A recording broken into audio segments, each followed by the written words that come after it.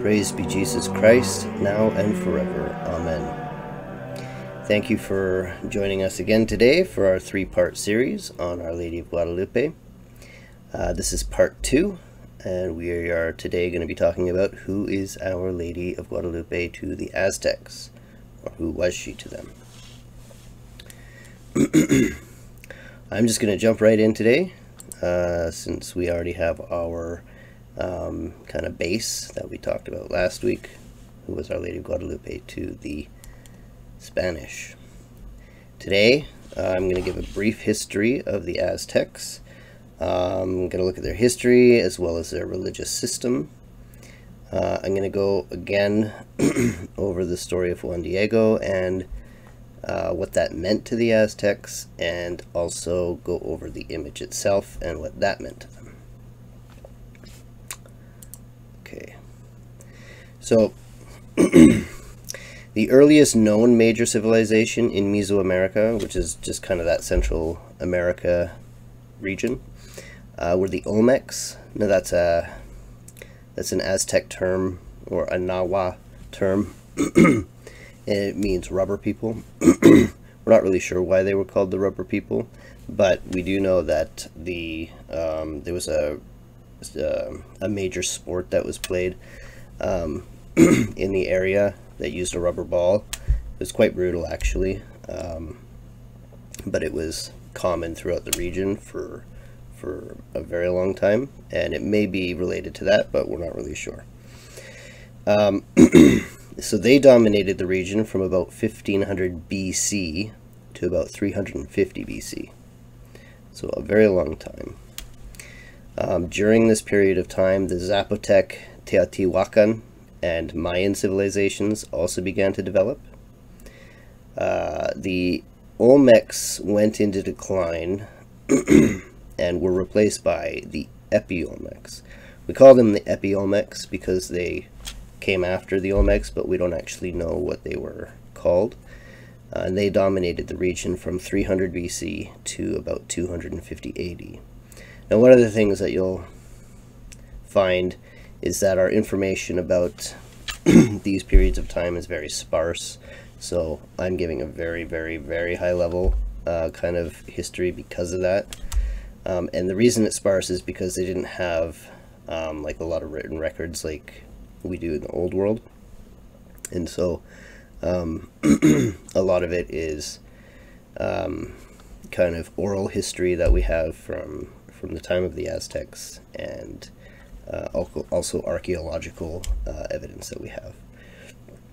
From about 250 AD to about 800 AD, the Mayan and Teotihuacan city-states civilizations dominated the region. So there were many different city-states, and they were all kind of independent, but we kind of talk about them as being Mayan or Teotihuacan because of their association with these groups. So for example, when we talk about the Mayan civilization, it's the Mayan people, but the actual civilizations that grew up were mainly city-states that were independent from each other over time, and some came and went and that kind of thing. Same thing with Teotihuacan and the Zapotecs, Olmecs, Toltecs, etc. that we're going to be talking about. So in the early 9th century, Teotihuacan went into decline, and the city-state of Monte Alban rose to prominence. After that, the Toltecs, they kind of came to dominate the region from about 950 AD to 1150 AD. The Aztecs really thought about the Toltecs as their cultural and intellectual predecessors. Then there was a period between the Toltecs and the Aztecs that there wasn't really any one major civilization that was dominating, and that was about for 150 years. And then the Aztecs, they kind of came to prominence in Mesoamerica. So the Aztecs, that term Aztec it really refers to a group of people who spoke the Nahuatl language. And when we talk about the Aztec Empire, we're talking about different Nahua-speaking tribes that came into alliance with each other and formed an empire. So the Aztecs, they were originally a nomadic people, and when they came to dominate Mesoamerica, it's because they finally settled in the area and established cities. And so the Aztecs, they dominated the area from about 1300 to the time of their overthrow by Cortez in 1521. So they share common religious patrimony with the surrounding cultures, such as the Teotihuacan, the Zapotecs, the Mayans, the Incas. So for example, you'll find the feathered serpent god Quetzalcoatl, which was an Aztec god, also in other cultures. So for example, the Mayans, I believe it was the Mayans, he was Kukulkan, and then the Incas was Cucumats. But they're all feathered serpent gods, and that's because this religious patrimony probably comes from an earlier period, an earlier civilization that influenced the different groups, because they all kind of had influence on each other in terms of the religious systems and practices. So in 1325, the Mexica tribe, which was a Nahuatl-speaking tribe, so one of the Aztec tribes, they founded the city-state Tenochtitlan, which is today Mexico City. Now, this is the Mexican flag today, and you can see on it an eagle standing on top of a cactus with a serpent in its mouth, and it's being grasped by the foot. Now, the Mexica, they had a prophecy that when they found the sign, which was the sign of an eagle standing on a cactus with a serpent in its mouth, that would be the sign for where they were supposed to establish their homeland. And so that's why that's the symbol of Mexico today. And actually they did see that sign when they came to Lake Texcoco, which is where Tenochtitlan was founded. And that is this. So you can see Lake Texcoco. On the western side, you can see a little star there. That's Mexico Tenochtitlan. That is where they founded their city. And that's where they are today. All right.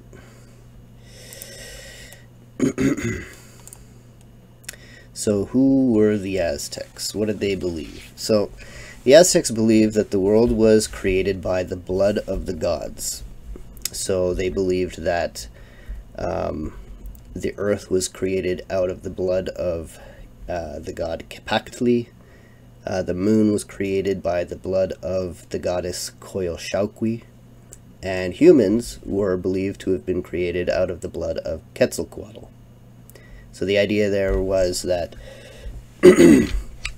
in one of the sun ages, which I'll get to,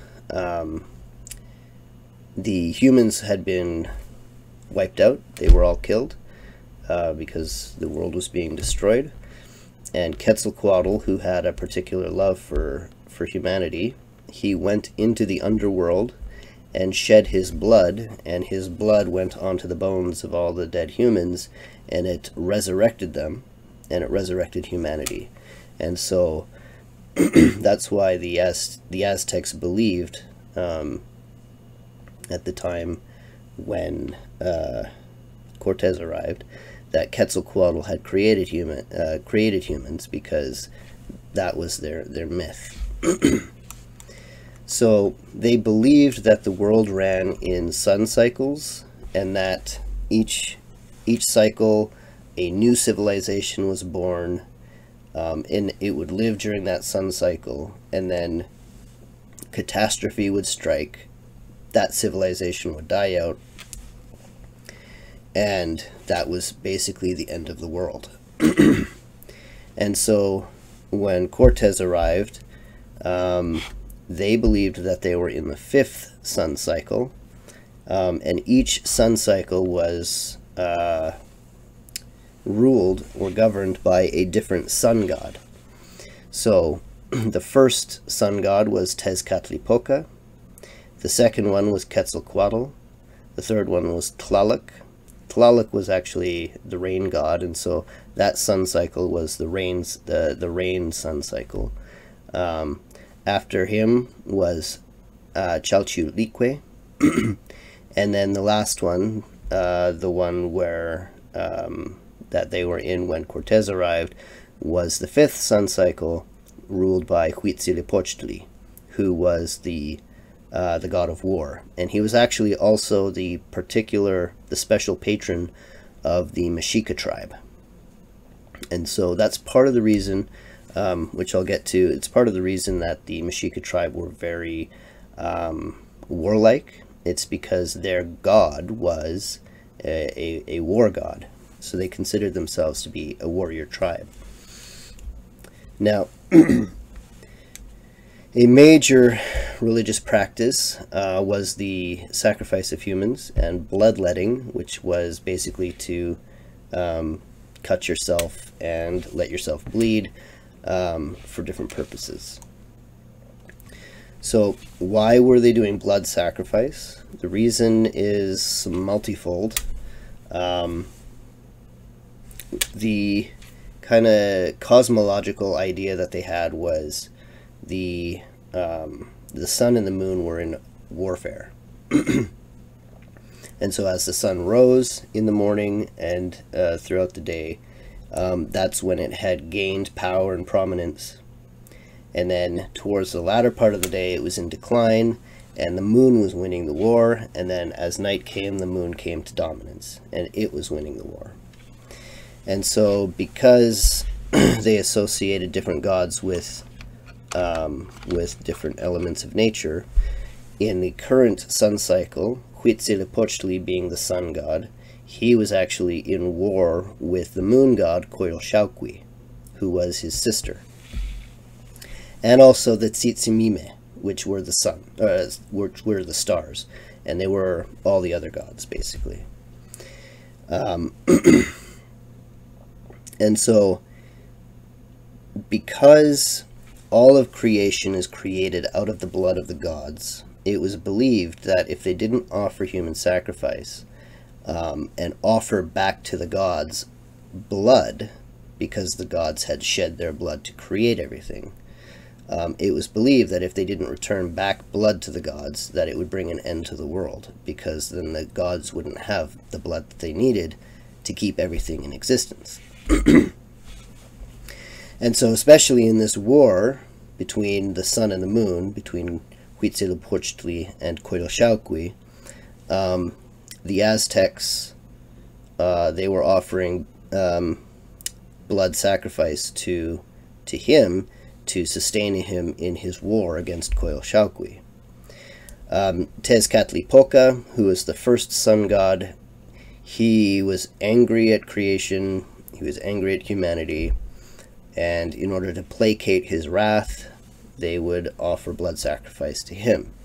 They offered blood sacrifice and bloodletting to Quetzalcoatl because they believed that, as I said, he created them, so it was done out of thanksgiving. And then they had a bunch of other reasons that they would offer blood sacrifice to all the other gods. And so the 5th sun cycle was thought to be the cycle of earthquakes, the sun of earthquakes, and so they believed that if Huitzilopochtli lost the war against Coyolxauhqui, that the world would be torn apart by earthquakes if she won the war. and that everything would come to an end.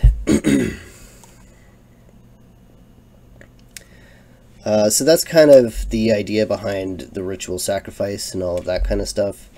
I don't want to really get into why they would do cannibalism. They did have religious reasons for that, but I'm going to kind of skip over that today. Instead, I want to focus on a couple of other features of the religious system. The first being chromaticism.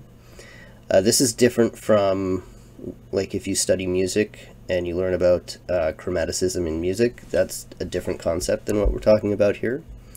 For the Aztecs, when we talk about chromaticism, we're talking about the use of color in their religious rites, in their dress, in their music and poetry.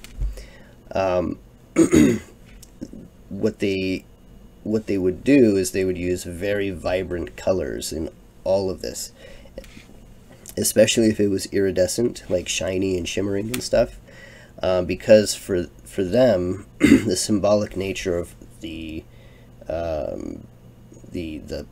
plurality of color that you see, for example, in a rainbow, it signified the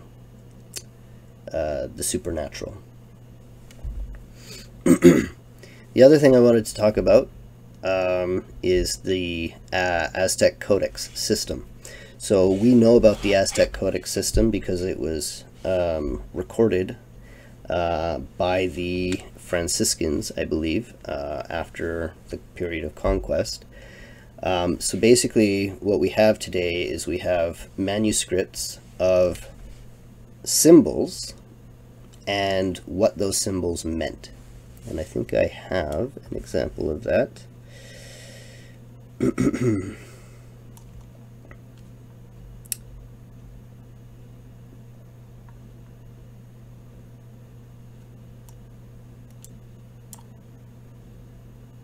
Yes, here it is. Okay, so this is basically what it would have looked like, a page from one of the codices. So you can see there's symbols, and then above each symbol you have a word or phrase. Basically that's just describing what the symbol means. So the idea here is, throughout Aztec art and architecture and religious symbolism, you'll see a lot of symbols like you see on this page. What the Franciscans did was they recorded those symbols and what they meant for us, so that we know, we have a way of reading old Aztec art. This is important because it's actually a whole language. It's like Egyptian hieroglyphics, for example. It's the way that they wrote. They wrote in symbols. And so the fact that we have a way of interpreting it is great. It's also important because, as we'll see with Our Lady of Guadalupe's image, the whole thing is Aztec Codex symbolism. And we'll get to that. Okay. By the way, I did want to show some examples of things that they would have used in their chromatic style. So you can see, like, beetle shells can be very colorful, same with butterfly wings and feathers. All of that would have had supernatural significance to the Aztecs, and they used all of this in their, as I say, their dress and their poetry and all of this as a way of expressing supernatural ideas. Okay.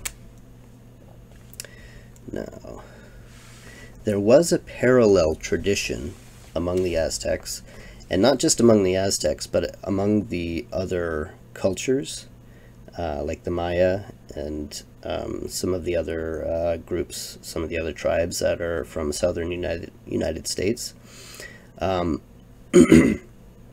It's flower world poetry and symbolism. We know about them because we have some of the poetry today, And we also know that it's an ancient form because we see flower world depictions on ancient cave paintings. So it's a very, very old tradition, and it's likely a distinct tradition from the other system of blood sacrifice and all the pantheon of gods that they have. But because there's so much intermingling of different religious ideas between the tribes, that these two systems kind of came together. And so we see this flower world poetry present along with the rest of the religious system of the Aztecs. And so these flower world poems, they would have been recited at major religious ceremonies, and that's actually how they were transmitted. It was all orally. But after the Franciscans came, they started recording things for posterity. They wrote these down as well. So some of the key features of the poetry was that flowers signify truth. Flower world was only open to certain classes of people, so it would have been nobles, warriors who died in combat, and women who died in childbirth. And so they could go to the flower world, which was basically a world of it was a paradise. It was a paradise of pleasure and beauty and peace and truth, and so only only nobles could be adorned with flowers. Flower world can't be found here in this world on Earth. And also the reason that most men and women can't go there is because of human weakness and sin. There's a little bit of controversy. Some say that there's a unique god in flower world poetry, in Tlokwe and Nahuakwe, translated as the cause of all. Others say that that's actually an epithet of one of the other Aztec gods. If it is a different religious tradition, it's likely that it was perhaps originally a different god, a unique god, that kind of, when the two traditions came together, they kind of merged. And it's possible that it did become in time an epithet of one of the other gods from the other religious tradition. So much of the period before Cortez is just not known, just because we don't have records, at least not clear records anyway. Okay, so in the years preceding the Spanish conquest, some important things happened. So in 1428, the Mexica, who are the ones who founded Tenochtitlan, they formed a triple alliance between the city-states Tenochtitlan, also Texcoco, and Tlacopan. And this alliance created the Aztec Empire, which at its height is what you see on the screen right now. That's the land that it covered at the time. Between 1450 and 1454, the Mexican basin suffered a severe drought. This did two things. It instigated the Flower Wars, which were a regular annual series of wars fought between members of the Triple Alliance, that they were planned ahead of time. Everybody knew it was going to happen. The idea was that in this war, you not only gained excellence in warfare, so you practiced your skills, but you also were able to take prisoners, for the purpose of blood sacrifice, which again goes to help the sun god Huitzilopochtli in his war against Coyolxauhqui. Another thing happened, which was they increased the blood sacrifices that they were doing. It's believed that before this time, although there were blood sacrifices being done, it wasn't done to the same extent. It was a lot less, but they believed that the drought was caused by a lack of blood being offered to the gods. And so they increased the number of blood sacrifices after this period. That's probably also one of the reasons that the Flower Wars were instigated, was to gain more people for the purpose of increasing their blood sacrifices. The warriors would have participated in this happily because, as I mentioned before, if you died in battle as a warrior, you got to go to Flower World, whereas most people didn't get that opportunity. So it's not as if this was something that was being foisted on the men of these tribes. They actually were quite okay with doing it. Okay, so in 1502,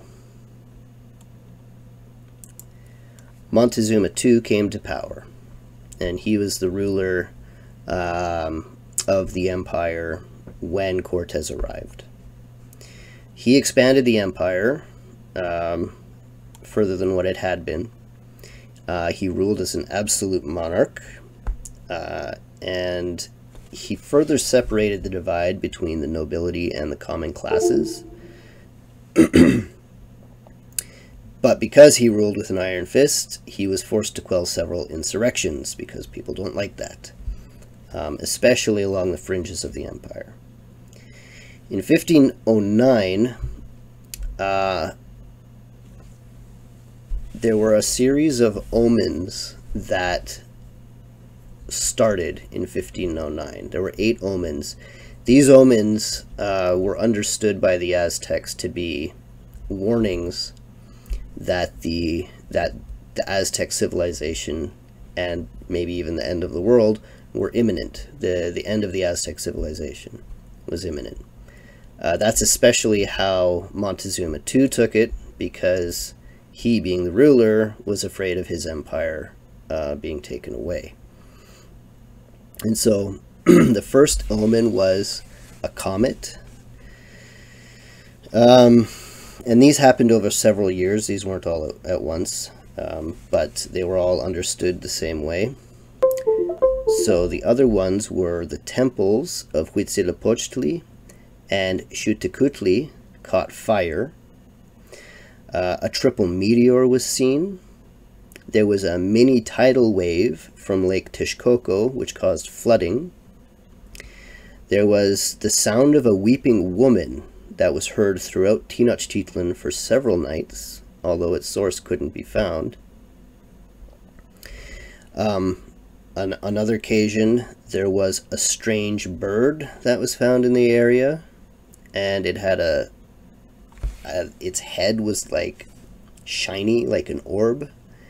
And when Montezuma saw it, he had a vision in it that showed the coming of the Spanish. We know that's what it was because the description of it was white men with armor who were riding large deer, is how they described it, because horses are not native to North or South America, so they'd never seen horses before, so they described them as deer.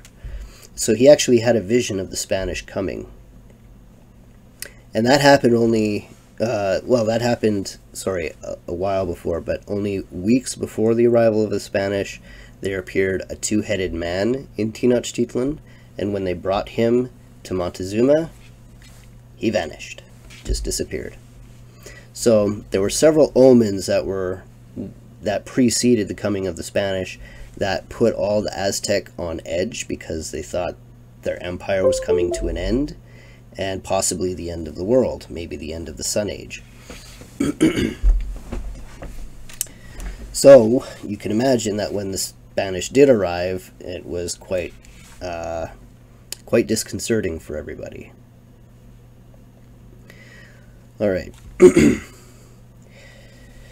So when we get to the story of Guadalupe, its event, there's two aspects of it that we can consider, that I think should be considered. There's the story of Juan Diego, which I gave a synopsis of last time. And then there's the image itself, which you can see on the screen, of course. There's a recent theory that's being put forward by Joseph and Monique Gonzalez.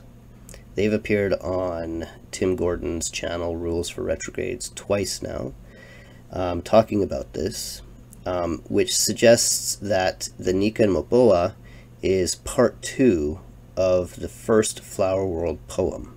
So the first Flower World poem is called Song at the Beginning, and it's really what lays the groundwork for the whole idea of what Flower World is, why we can't go back there, and and they think that the Nican Mopoa, the way it was written, is actually the second chapter in that story. It's a really great theory. I think it's correct, and I think if you want to learn more about it, you can certainly watch those 2 episodes. They are writing a book. Last time they appeared on the channel, they said that they were at 800 pages. That's what they're expecting it to be, so it'll be quite a large volume, and I would certainly look out for that, because I think it'll be great if you really want to get a really deep dive into Guadalupe. Okay, so that's their thesis. There are certain similarities between the two that are important. So, for example, in the Flower World poetry, the poet gathers flowers in his tilma. So does Juan Diego. The songs talk about, they make reference to the coil in the Tsinitskin birds. So does the Nican Mopoa. The rocks echoing the songs of the birds, the fragrant dewy flowers of great variety, all of it consistent with the chromatic nature of the poetry, all present in the Nican Mopoa. In fact, the Nican Mopoa, the language is all very similar in its chromatic character as these Flower World poetry songs. So they see that Nican Mopoa as a fulfillment of the wish of the poet to find Flower World again. However, the way that it's fulfilled is through the Christian God, who's brought to them by the Spanish, and actually what Juan Diego's story tells them, because Juan Diego was just a farmer, he was just a commoner, he wasn't a noble, but he was, in the story, in the Nican Mopoa, he finds himself in what he believes to be Flower World, because he says, when he hears the birds and he sees, you know, the dewy flowers and they're shining and all of this stuff, he says, am I worthy to hear this? When he hears, is this the land that my ancestors spoke of? So he's drawing the connection with what's happening to him when Our Lady appears to him, with the Flower World poetry. And so he, being a commoner, is now finding himself in Flower World. He's able to do that, and it's because he's a Christian. That's the idea. So I'm going to go through a series of comparisons of the texts, just so that you can get an idea of what we're talking about here. So this is from the Song at the Beginning, the Flower World poetry. Quote, I am wandering where I may gather... Sorry, I already messed it up. I am wondering where I may gather some pretty, sweet flowers. Whom shall I ask? Suppose I ask the brilliant hummingbird, the emerald trembler. They will tell me whether I may gather them here in the laurel woods, where dwell the Tsinitskin birds, or in the flowery forest. Thus, as I walk along, I hear the rocks as it were replying to the sweet songs of the flowers. Perhaps the coilbird answers. And then this is from the Nican Mopoa. Juan Diego heard singing on the little hill like the song of many precious birds. When their voices would stop, it was as if the hill were answering them. Extremely soft and delightful, their songs exceeded the songs of the coiltotl and the tsinitskin and other precious birds. Song at the beginning, quote, "They led me within a valley to a fertile spot, a flowery spot, where the dew spread out in glittering splendor, where I saw various lovely fragrant flowers, lovely odorous flowers, clothed with the dew, scattered around in rainbow glory." And then from the Nican Mopoa. "Her radiance was like precious stones. It seemed like an exquisite bracelet. The earth seemed to shine with the brilliance of a rainbow in the mist. He was astonished by all of them, blooming open flowers of every kind, lovely and beautiful, when it still was not their season. They were giving off an extremely soft fragrance, like precious pearls, as if filled with the dew of the night."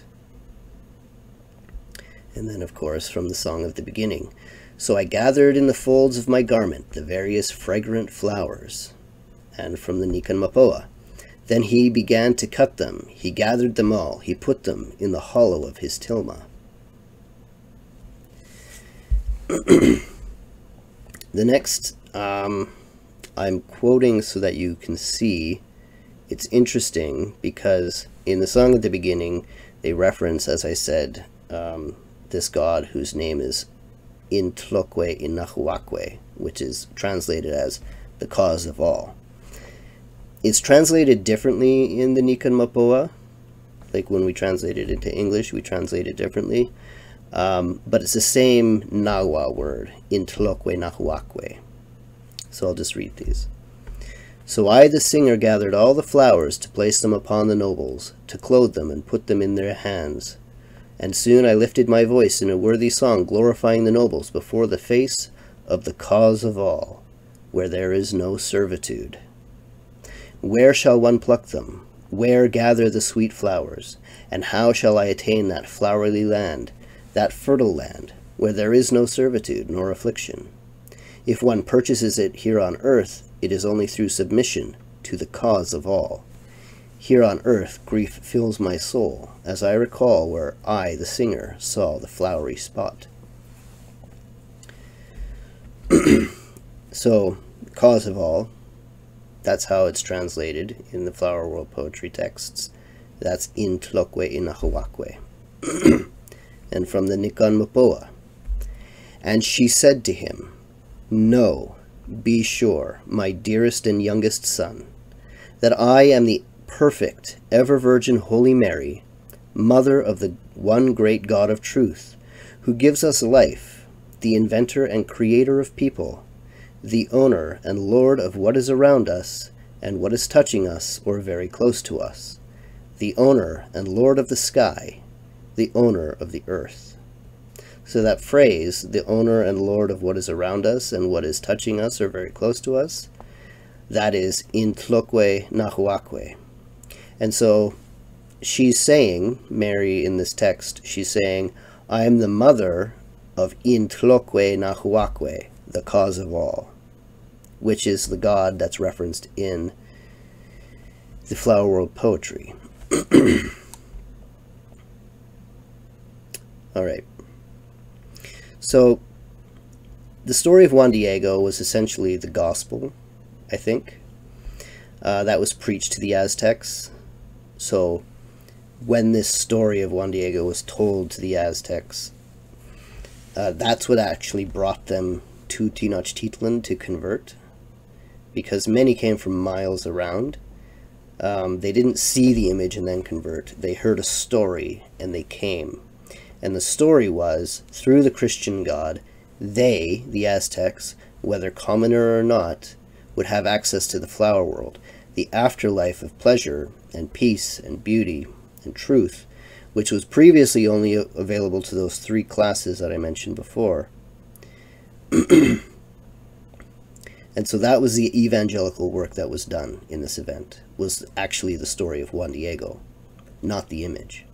The image, on the other hand, after they had been convinced by the story, the image was a catechesis. Different. It's not the image wasn't evangelical. The story was. The image is catechetical. So let's talk about the image.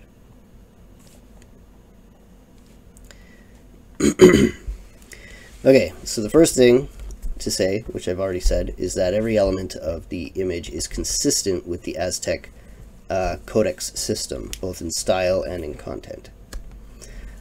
This meant that the Aztecs could read it and know what it meant without anybody having to explain it to them. They could just look at it and they could read it as as a story, because they were already familiar with doing it. That's their language. That's how they communicated with by written word, basically. This is astonishing, actually, because although it's true to say that it's consistent with their system, it's also true to say that it's consistent with the European iconography, systems of iconography, which were also catechetical in nature.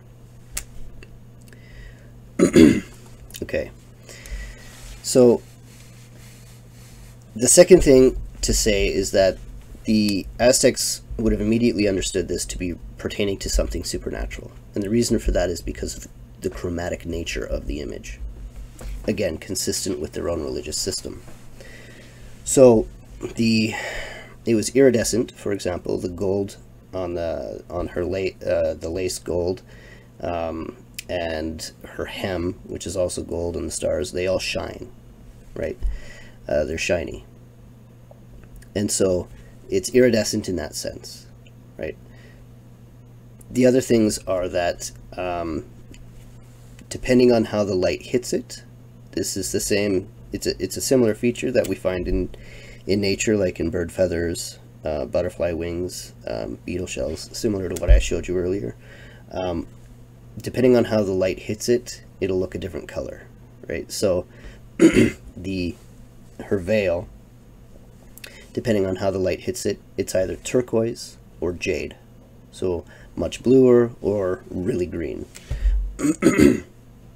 Mary's complexion also changes. It can sometimes appear fairer, like the Spanish, or darker, like the Aztecs.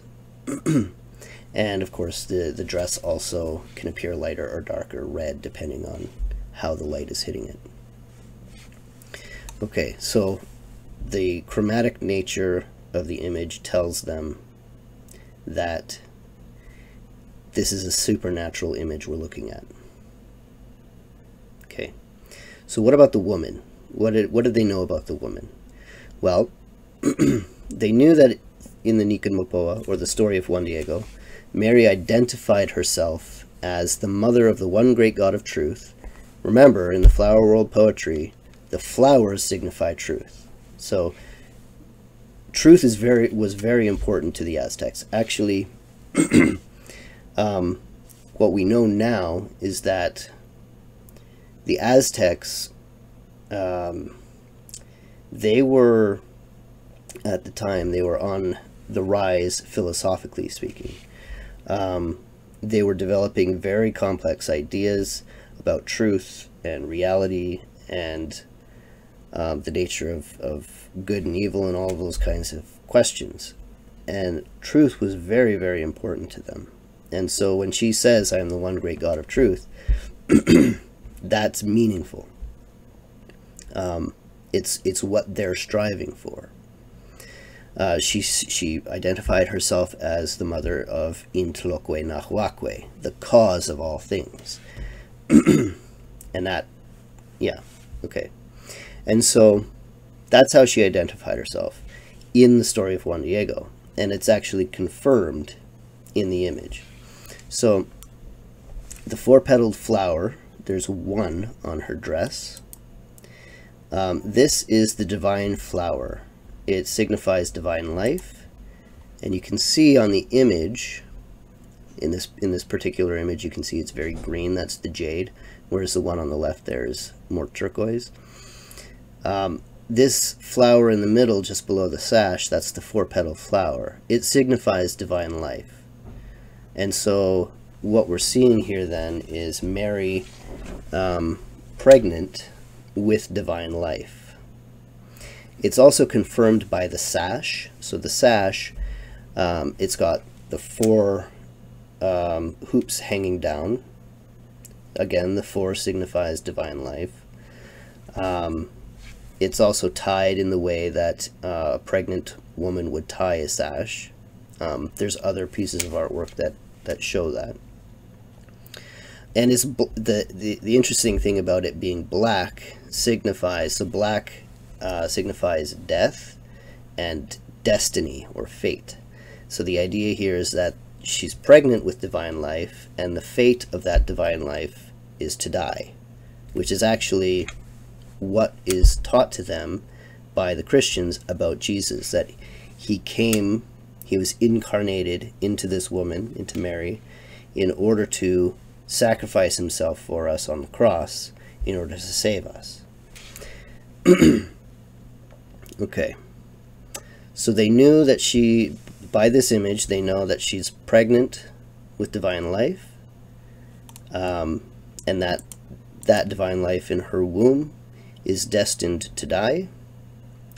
They know that she's not a god herself, or a goddess, because her eyes are downcast, which means, well, first of all, anytime they depicted a god or a goddess, the god was always looking straight forward at the viewer, never downcast or to the side or anything. And so the fact that she's not looking straight forward means she's not a goddess. That they're downcast means she's submissive, her hands folded, and the fact that she's dancing, that's what her knee being forward signifies.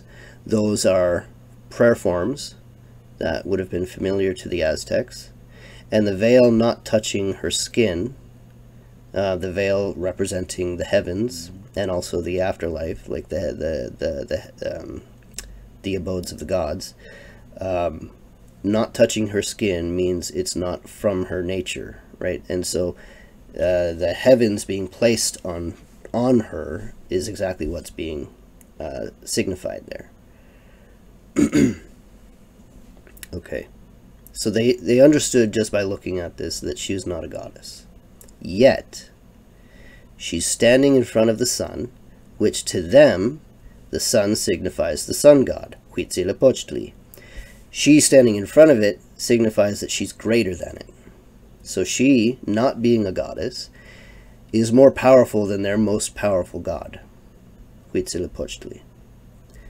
Second, she's standing on the moon, and we know the moon signified Coyolxauhqui, the moon goddess. She's more powerful than the moon goddess. And the stars, the Tzitzimime, all the other gods, she's wearing like clothing. And so they understand from this image, she's not a goddess, but she's more powerful than all their gods. That's really, really cool, actually, I think. They know she's a princess. First of all, she's got the gold lace on her cuffs. That's something royalty would wear. But also, when her veil is seen as turquoise, that signifies, in Aztec tradition, when a new king was being inaugurated, he would wear a full turquoise cloak. And so and it was actually bejeweled. And actually, so when you look at this, if that's a turquoise cloak, bejeweled with the stars, then she's actually being inaugurated as the Aztec queen. The last thing I want to point out to, in terms of her identity, is that the veil, although it's sometimes turquoise, at other times it's jade.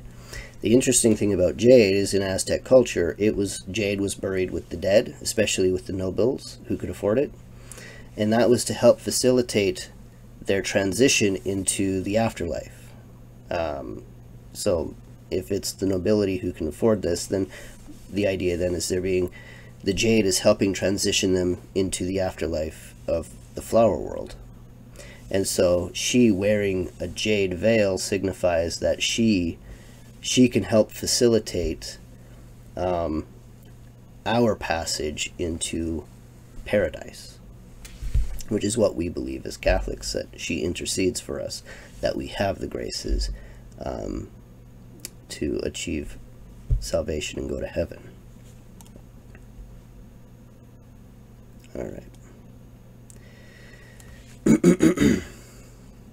So the angel at the base would not have been understood as an angel by the Aztecs. That they would have believed was, and they did believe, was Juan Diego.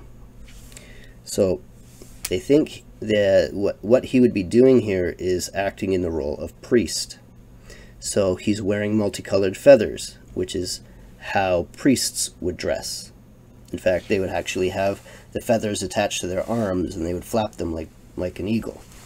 And that's how he's seen depicted here, with the feathers attached to his arms. So he's seen, he's wearing the dress, the feathers of a priest.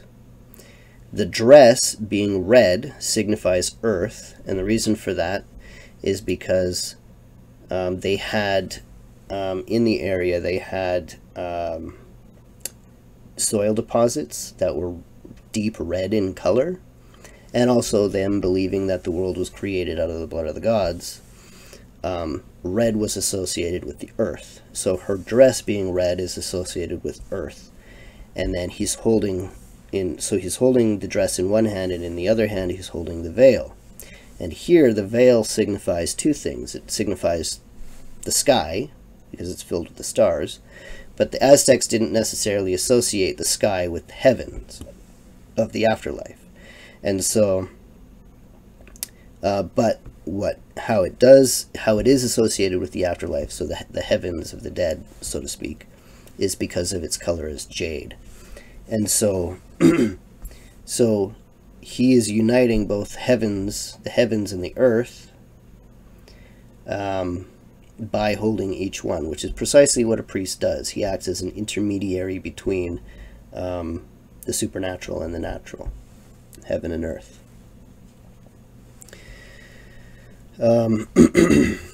Okay. Juan Diego's name in Nahuatl, so Juan Diego was the name that he took when he became a Christian. It's his Christian name, which is John St. James, in case you didn't know. His name in Nahuatl was, Cuauhtlahuatzin. Very difficult to pronounce, sorry. And it means he who speaks like an eagle. Well, the eagle signified the sun god. The eagle is the sun god. And so he who speaks like an eagle, he's speaking the words of the gods, right? And that's also what a priest does. He speaks on behalf of the gods. So his name was priestly. He wore the garments of a priest. He is seen holding heaven and earth, being a bridge between the two. And so what this told the Aztecs was that the Aztecs, by becoming Christians, wouldn't just be like second-class citizens within Christianity. They would get to share in even the highest parts of the kingdom of God, which is the hierarchy, the priesthood, the bishopric. So they were being promised something in this, that as Christians they weren't relegated to just be commoners. They could be, if they wanted, as high as the priesthood, as high as can be in the hierarchy. Now, the end of the world signified the end of a sun age, which is, I've mentioned that before. And that corresponded with the end of a civilization. Montezuma, fearing the 8 omens, that they signified the end of the world, and that they meant the end of his empire, was worried about that. And so were all the other Aztecs. With the beginning of a new sun age, a new sun god would rise to power. A new civilization would begin. If the story of Juan Diego and the tilma confirm the coming of Intloque the Aztecs might have interpreted that to mean that he was to become the new sun god.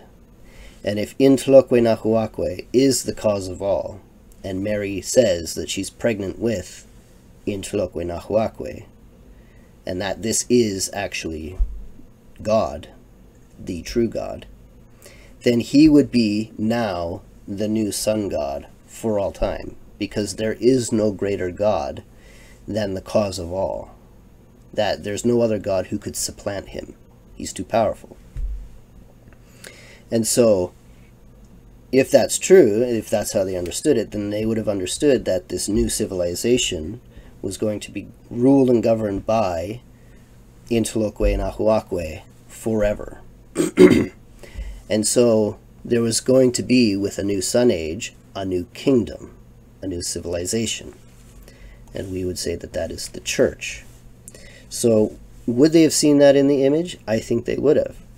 So, with the dress, we have, as I said, we had the 4-petaled flower, which signified divine life in her womb. But there are also 2 other kinds of flowers. There's the 8-petaled flower. The 8-petaled flower signified, for the Aztecs, the heavens, the gods, the heavenly realms. There was also the tepetal flower. The tepetal flower, the reason it's called tepetal is because in Aztec the word tep means mountain. And in their codex system, the glyph for mountain was the tepetal flower. So I have that here. So here is the tepetal glyph. And so this glyph is found 9 times on the dress. It's the tepetal flower. This one. So you can see that here. Okay, this flower appears 9 times. The river glyph, which looks like this, there's lots of variations of this in their codex, but this is basically what it looks like. The river glyph is actually the stem of the tepetal flower on the dress. So what's actually being depicted on the dress 9 times is a mountain with a river next to it, which is really interesting because in the Aztec codex system, when a mountain and a river are depicted together, they signify a city. And so there's 9 cities being depicted on this dress. I don't know if the 9 signifies anything in particular, but what we can say at least is that there is a kingdom or an empire here that's being depicted because you have many cities. And that's interesting because what we know about the dress, like I said, is that it has the flower of divine life, the flower of the heavens, and then this 3rd flower which signifies a city. And so what you're seeing on the dress then is a kingdom or an empire that is both heavenly, and it also has at the center of it divine life, which is precisely what we talk about when we talk about the church. It's a kingdom that is a heavenly kingdom located here on earth that has as its center divine life, the divine life of God. And so I believe that's what's being depicted on the dress. And so the image is a catechism, and this is what I think it's teaching. The Aztec civilization was over, but in its place a new one was being inaugurated. A heavenly kingdom established here on earth, ruled by a queen more powerful than all of their old gods, but a human woman like them, and mother to the divine creator, the cause of all, the one God of truth, who had already established his kingdom among the Spanish, who was at the center of their kingdom, the church, who, with 300 men, had overthrown their empire of warriors, and who now wished to establish this kingdom among the Aztecs, who would not be mere commoners in this kingdom, but who would share even in the highest positions of prestige as priests and nobles, and by which they would all have access to the flower world, the paradise of pleasure, the perfect true afterlife of peace, beauty, and happiness. I think that is what's being depicted here. So, who was Our Lady of Guadalupe to the Aztecs? Well, she was a healer, for one. She healed Juan Bernardino. She's their queen. She's a princess. She's greater than their sun god, their moon gods, all their gods and goddesses. She's the mother of their great god, Intloque Nahuaque, and also their mother. She belongs to the Christians, yet she appears as one of them. She is mother to the Christians and is inviting them to become her children. In her is the promise of an end to human sacrifice, because her son dies once for all, and she is the gateway to the flower world for the common man. And that's the end of this presentation. Thank you for being with me. Let's please close in prayer to Our Lady. In the name of the Father, and of the Son, and of the Holy Spirit. Amen. Ave Maria, gratia plena, Dominus tecum, benedicta tu in mulieribus, et benedictus fructus ventris tui, Iesus. Sancta Maria Mater Dei, ora pro nobis peccatoribus, nunc et in hora mortis nostrae. Amen. In the name of the Father, and of the Son, and of the Holy Spirit. Amen.